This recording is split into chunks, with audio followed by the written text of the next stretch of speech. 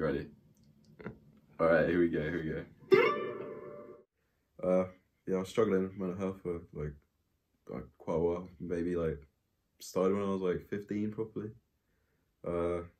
Secondary school was a bit tough because like you're going out with your mates trying to have a good time and you're at that age, but then when you're playing with something like that, it just makes it a bit rough.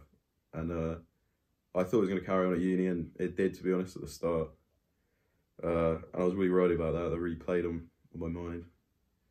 But then a couple of my mates that were on the course with me, they must have noticed I was like down a lot. I don't know, maybe like some mood drops or whatever.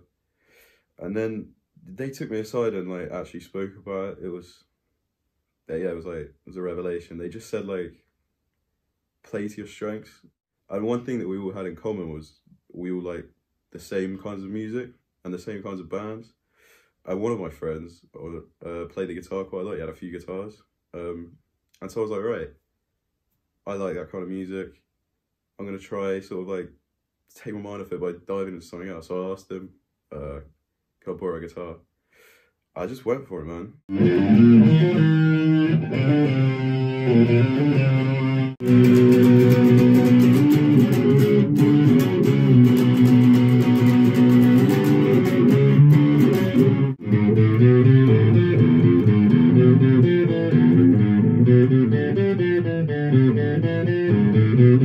And ever since, like, just having that outlet and just knowing the fact that, like, there are people that took me aside to talk about it was, like, incredible. I struggle a lot less with it now.